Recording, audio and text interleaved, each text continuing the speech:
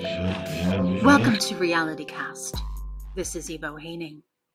The editing time is where I think the most value creation is happening. So we're seeing that our users are averaging anywhere between 5 and 10 minutes of editing time per production minute of video.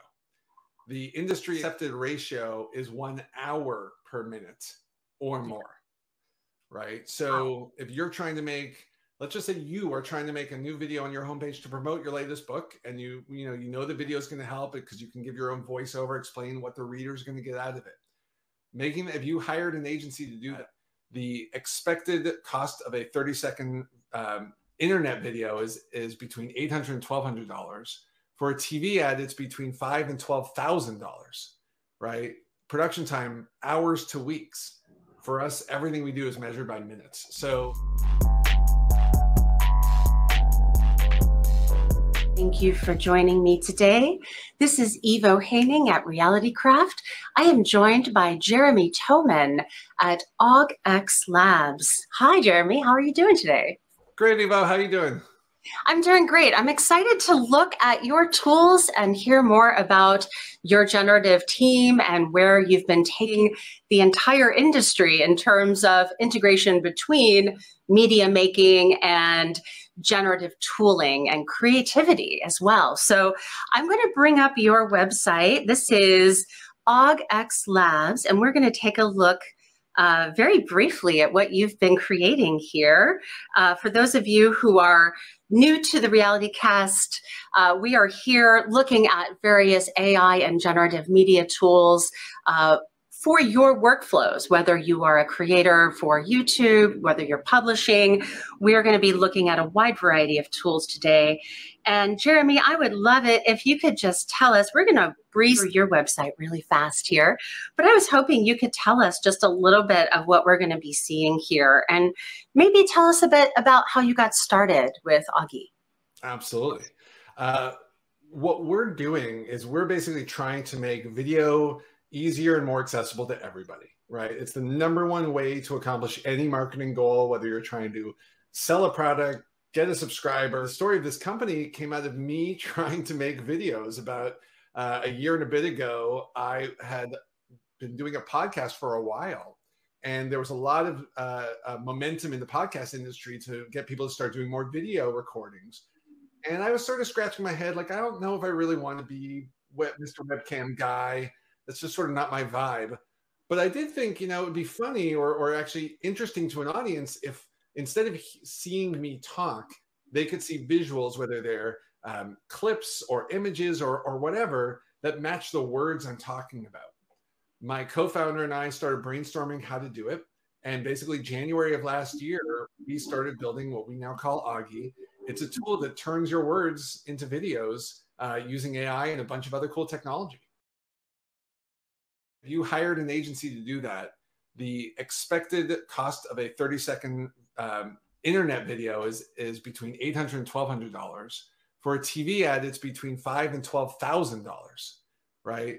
Production time, hours to weeks. For us, everything we do is measured by minutes. So by enabling and empowering those of us who don't have the tools, we're helping that market. We're also seeing pro video editors are using it now, because what we've done, and I talk to these folks all the time because there's so many of them using our product, and I've worked with them over the years, and their reaction's not like, oh my God, you're taking my job. The reaction very quickly is, oh, I can do the fun parts of my job with more time, right? And that's where, to me, that summarizes what AI assistant is supposed to do. Take away the boring work, give you the fun parts.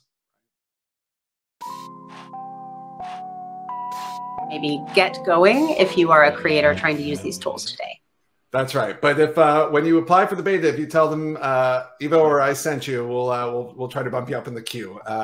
The queue's getting a little longer, but we're scaling quickly and trying to let in as many people as fast as we can. Excellent. So anyhow, welcome to Augie. This is the product that you're seeing here. And the basic user interface is pretty simple. You've got your preview. You've got your timeline, storyboard, film strip. People call these different things, but basically this is all the content that's going to be in your video. And then you have the transcript. And for anyone who's ever done video editing, what you'll notice right away is where's all the stuff that I'm supposed to do? I have to drag this to here and coordinate this there and push this thing over there. We realized that if we want to make average people, if we want to give the yous and me's of the world the ability to do some video editing, we're going to have to make all that much, much easier. So our system is designed to use the transcript to control the entire video content. So let's listen to it again for the first just few seconds here, and you'll see what I mean. I often get asked, what are all the cool features my product has? So here's what you can do in Augie. Okay, so I often get asked, right? And that's what you saw it switch to this what can you do image. That's because we use these little green bars here are what divide up from one shot to another. So I'm just going to move this one down here, for example. And you can see now we've actually changed which words are in which segment. And so I can keep doing this till I get it exactly at the timing that I particularly want. Similarly, I can very easily create new segments. And then when I create a new segment, you can see here it shows this little static image. That's on purpose. So I can go now over to replace image, and it says you can turn. So I'm just going to type in those words. And what this will do is search from our clip library. We have a partnership with Getty. We also have integrations with Bing and Jiffy, as well as Lexica, so that wherever you might want to find an image from, you can. And so I can go browse through a variety of options. If I want something, again, I'm a very Giphy, whimsical kind of guy, but if I want to get a bit more serious, I'll go to stock photography and look for something a bit more well done or higher quality imagery. So there we go. We'll just use that one for now. And then you can apply simple filters just like you do in apps like Instagram and Snapchat and all those. You can make easy video effects. So if you remember the beginning of the video, you saw it full screen and a Ken Burns effect. So Ken Burns is the pen scan. If I want to make it zoom in, you can turn these boring, you can make it zoom in just by tapping this one button, or zoom out instead, and we can just see the results of that. You can turn these boring. Now you see here, you got me in the middle. That's because over here in the placement tab, we've tried to make some of the more advanced features of apps like Premiere Pro and others super accessible. If I want to be just me, if I want to show the image that was found, there's a variety of fun picture-in-picture options. I can actually control which one's in the foreground and background if I want to. I can do the split screen effect as well. I can turn off that closed caption in case you've been annoyed by that this whole time. So part of the point of this is to make it super fast and easy. I can upload on my own, or I can also generate a piece of content to go right in the middle of my video. So I want to pause there because I know I was showing a lot all at once. But I want to pause in there, Eva, to see if there's anything you want me to show off in particular, or keep moving. Well, there's a lot of things, actually. I thought about, for example, the YouTuber or the music video creator who's trying to take their existing clip and maybe do something more interesting with it. And I remember seeing the replace image, and you just showed the generate on a stable diffusion prompt. I was wondering if you could show us how you maybe replace something that isn't working for you in your storyline, and then make sure that it is a cohesive piece before you publish it. Sure, I'm going to do a picture of a webcam just for sake of it. And this is, as you said, stable diffusion. This will go off and generate, etc. But I'll skip for a moment to show you one that I've already done. So in this case, I took a little scene out of a movie I like. I just took 8 seconds of it that paired up really nicely to generative media. So here you go. We got 12 bottles of water, 56 beers, 2 vodkas, 4 whiskey, 6 bottles of wine, tequila, Nutella, cheese, steaks, a Milky Way. So I like to show that one because what your audience may or may not know is every image other than the Milky Way was generative, right? And so when you pause on them, you can certainly see some of the artifacts, the words aren't quite right, etc. Yes. But it shows how in the context of telling a story, of bringing a narrative to life, some of those details actually don't quite matter that much anymore, right? And so that's just one example of how we're using generative media so far. But we're also using it to tell the whole story. So I'm happy to move into showing you some of that, unless there's a piece of this one I missed so far. I am super curious, as a video creator, how do rights management issues? You mentioned that you have deals with Getty and these other repos. How does that work as a creator? Does that end up becoming like a massive description line, or does that information get shared or carried through somehow? We've tried to make it as easy as possible. First of all of the content that will surface to you, you have the rights to use in your video. So if you used our replace image feature, everything that comes up, you can put in there. We will respond to all DMCA takedown requests in case something comes through, but we're using the APIs of those companies where they've taken on that burden already of working with the content industry to make sure things are okay. Similarly, but similar to products like iMovie or Premiere Pro, if you yourself go and source some clip that we don't know where it came from, we're not doing anything about that, because generally speaking, the tools, we'll do our best to make sure we're not making things wrong, but it's impossible for us to be absolutely perfect to make sure others don't as well. Right.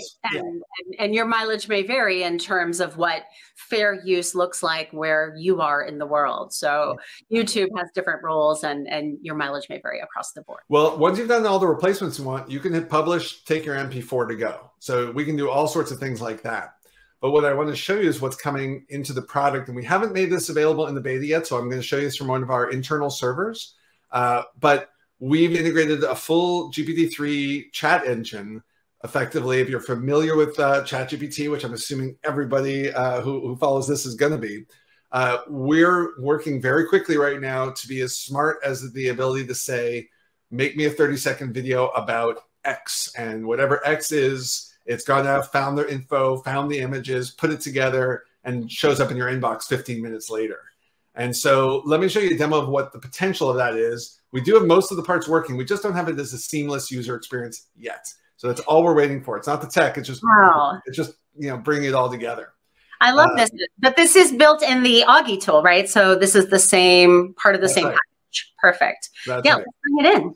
So what I did is I said, write me a narration for a video promo for 10 fictional awkward reality TV shows.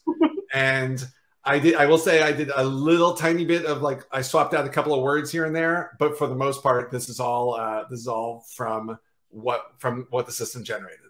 And then this has gone through Augie. Awkward entertainment. Sorry, this has gone through Augie to add all the visuals. Are you ready for some cringeworthy, awkward entertainment? Look no further than our new lineup of reality TV shows. From The Breakup Show, where couples publicly break up on camera, to The Awkward Family Reunion, where estranged family members are brought together for a weekend of uncomfortable interactions. And for the job seekers, The Job Interview, where job candidates are put through a series of increasingly embarrassing and awkward interviews. We also have The First Date Experiment, where strangers go on a series of blind first dates in front of a live audience. The Confession Room, where people confess their deepest secrets and regrets to a panel of strangers. The X Factor, where exes compete against each other in challenges to determine who is the better match for the XE. The Roommate Swap, where people swap homes and roommates for a week, leading to inevitable awkward encounters. And The Awkward Talent Show, where contestants perform their least polished talents in front of a live audience. The Parent-Child Showdown, where adult children confront their parents about long-held grudges and unresolved issues. And The Awkward House Party, where strangers are invited to an uncomfortable social gathering where they have to navigate through the awkward situations. So tune in to the most awkward and entertaining reality TV shows, only on GPT TV. So that was entirely created and voiced through AI. We've done a partnership with 11 Labs, which is a great artificial voice startup. Part of what is so good about their tech, as you probably could hear in that video, is it's designed more around overall narratives as opposed to individual words or phrases. So let's do this, though. I'm going to show you how that one got generated. Sound good? Yes, I'd love to see it. All right, so we're going to bring in, yes.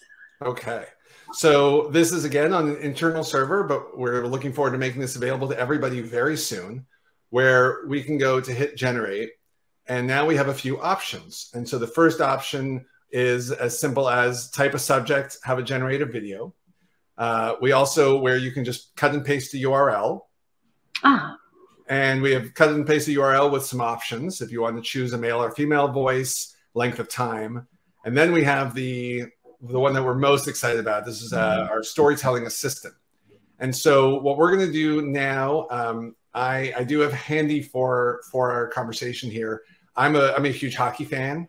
So this is a link to the Wikipedia page about my team, the Montreal Canadiens, in the 1993 Stanley Cup.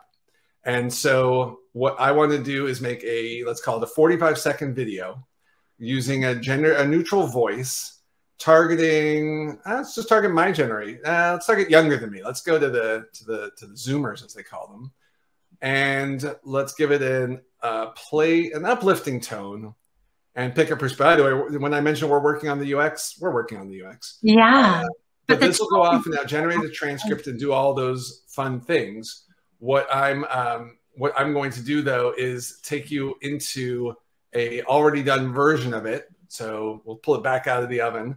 But this one is the output of something like that. And so this is, again, an artificially generated script entirely from a web page, voiced by AI. There's actually one glitch in the voice that hockey fans might notice. I pulled it into Augie, and you can see what it's created here. So this is, again, this is minutes of work. The 1993 Stanley Cup Final saw the Montreal Canadiens take on the Los Angeles Kings. The Canadiens, led by goaltender Patrick Roy, were looking to win their 24th Stanley Cup in franchise history. The Kings, led by Wayne Gretzky, were looking to win their first ever Stanley Cup. After a hard-fought series, the Canadiens emerged victorious in 5 games. Montreal won the first 2 games at home before dropping Game 3 in Los Angeles. They then won Games 4 and 5 to clinch the series and their 24th Stanley Cup title. Roy was awarded the Conn Smythe Trophy as playoff MVP for his stellar performance throughout the playoffs. All right, so we've got background there. You've got a fair amount of easy to put together B-roll or documentary footage or news clips, YouTube, music videos. I mean, there's at least a dozen more use cases I can think of. Educational, for good. There's so many. That's the one that I always like to tell people is education. If you've ever had kids, and I have 3, if you've ever watched them watch any form of educational video online, you know, it is what it is, right? I've taken lectures they've watched, brought them into Augie, done the picture-in-picture thing, just picture-in-picture, not doing too extravagant stuff.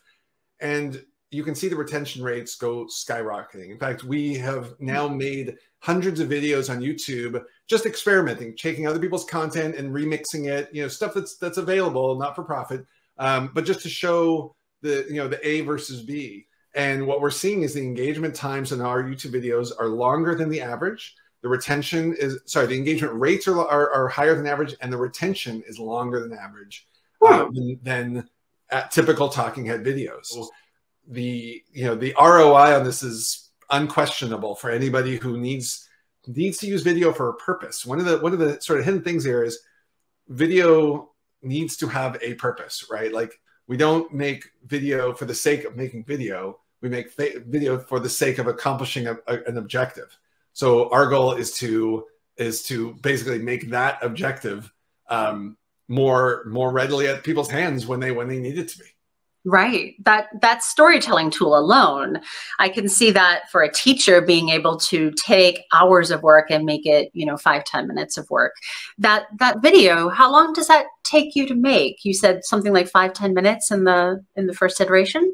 What we're finding, so the system will create the original video in just a few minutes. Right now in the beta, on the servers we're on, it's down to it started at 10 minutes in January 1. We're now down to about 2-3 minutes. It should be under a minute by the time we're really in the late stage of beta. Right. So if you're trying to make, let's just say you are trying to make a new video on your homepage to promote your latest book, and you know the video is going to help it because you can give your own voiceover, explain what the reader is going to get out of it.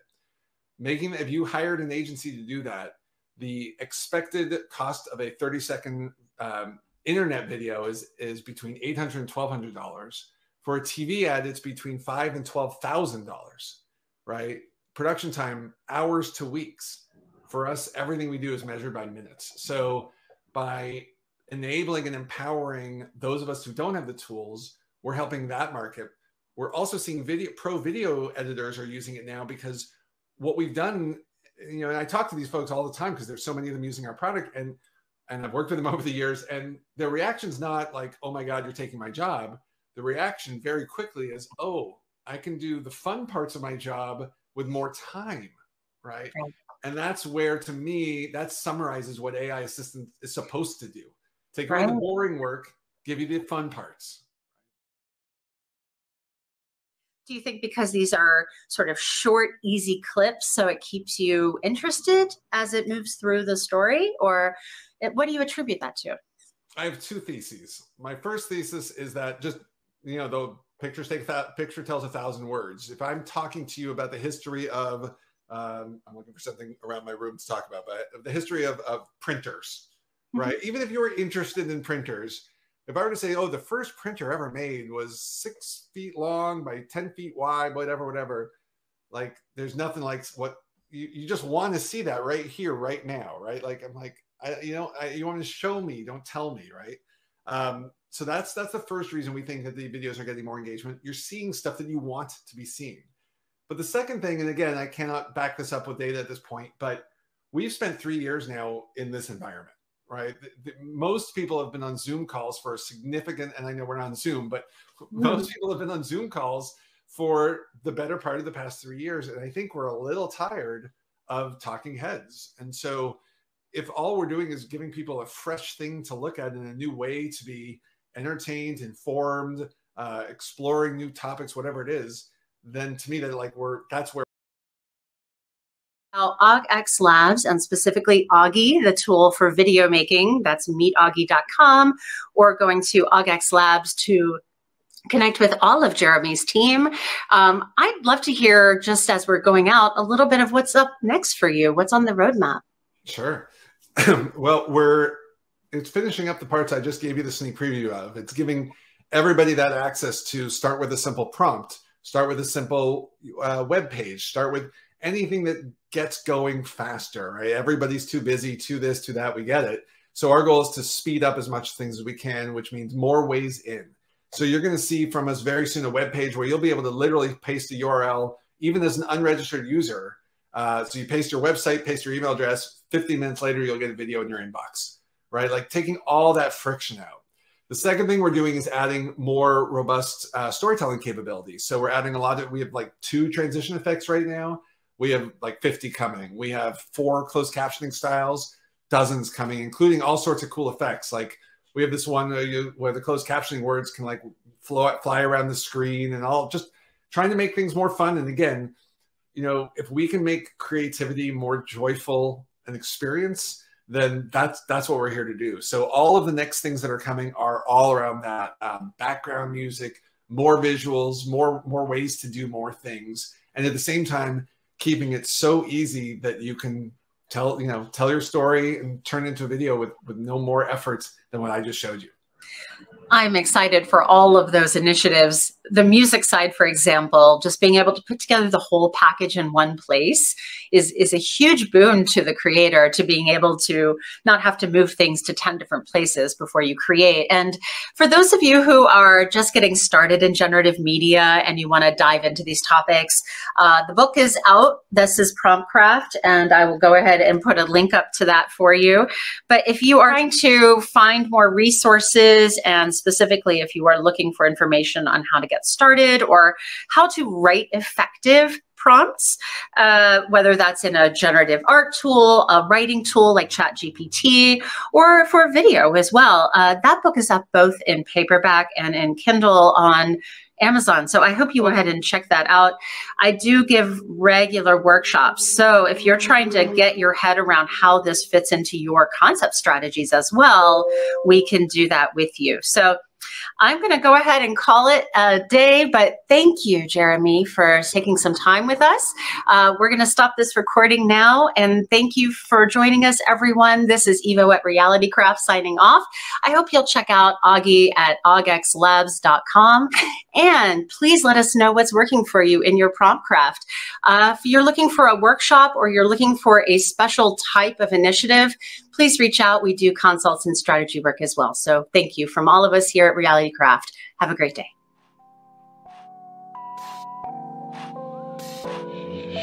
Generative.